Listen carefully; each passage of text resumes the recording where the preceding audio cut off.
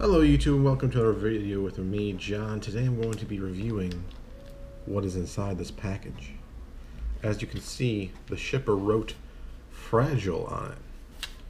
Because we all know, if you want to send something and you don't want them to mess it up, you just wrap it in paper and then you write fragile on it.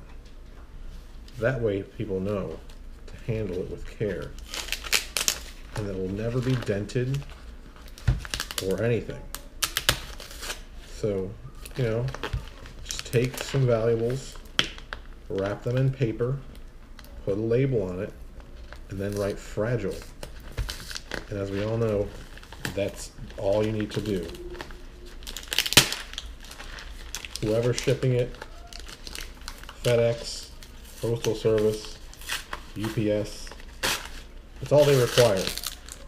Write fragile on it, and you're good to go.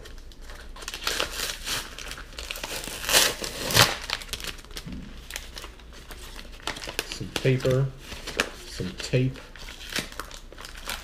That's all you need. A manila envelope.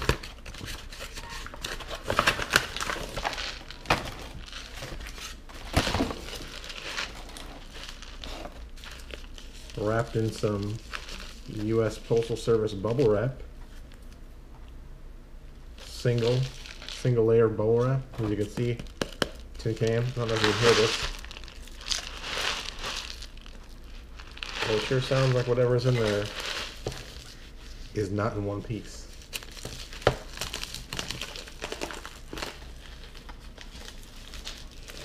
See if I can open it without busting it even further. There we go.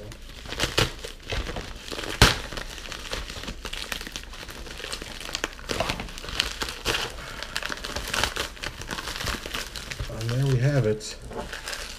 The perfectly put together, not dented at all, can of Pringles. As you can see, still all in one piece. All because you wrote fragile on it. Thank you, eBay person. Let's take off this cracked and dented top. And as you can see, what I have here is the top ramen chicken flavored Pringles. Let's see if there's even one in here that's in one piece. It doesn't look good.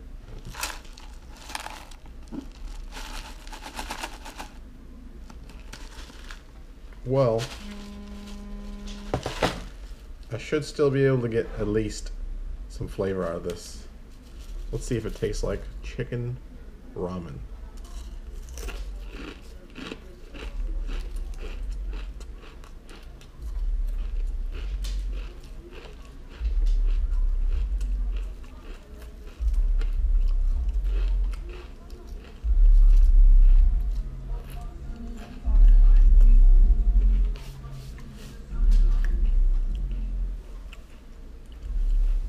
You know what?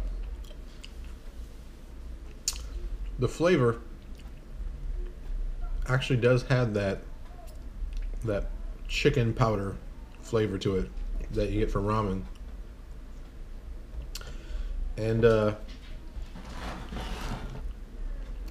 it's light. Well, hello there.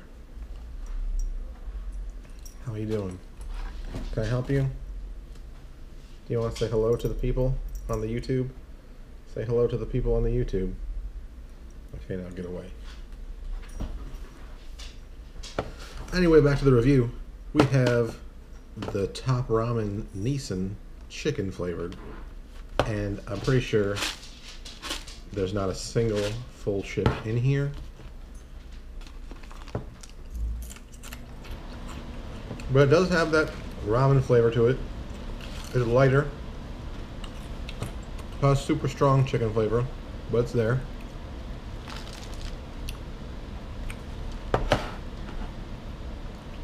because it's potato and not a noodle, it does have it doesn't taste exactly like it, because you're getting a potato flavor instead of, I think ramen is usually like a wheat flour based noodle. But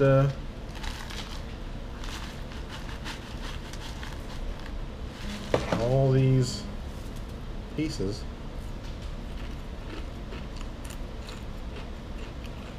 aren't terrible.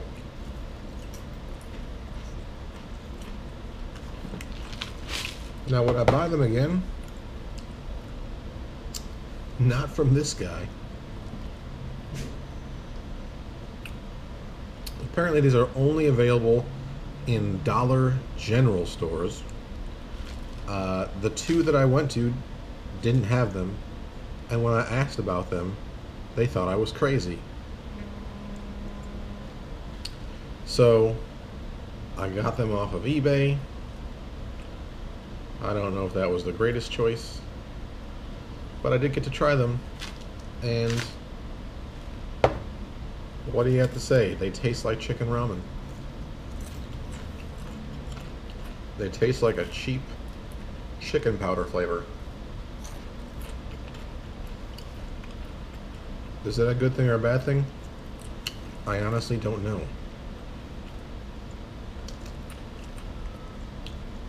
Nissan chicken is probably one of the cheapest and less flavorful ramens you can get.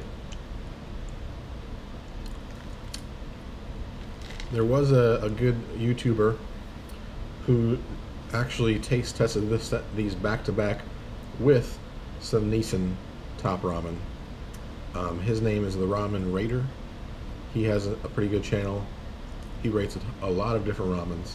That's all he does. It was a good idea, and when I saw it, I wished I would have thought of it first. And I almost copied him, but I decided not to. But I will endorse him. Go ahead and watch his channel. It's pretty good. I'm going to give the Pringles top ramen chicken flavor. And I'm going to have to refrain from basing this on the fact that there's no full chips in here, because I'm not rating the eBay seller. I'm trying to rate the Pringles. And in doing so, I will give this a 7 out of 10.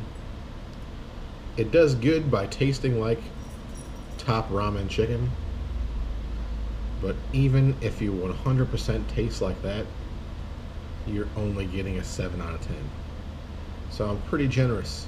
7 out of 10 for the Pringles top ramen chicken flavor. Hope you enjoyed this video. Give it a like, subscribe to my channel, and until next time, guys, bye.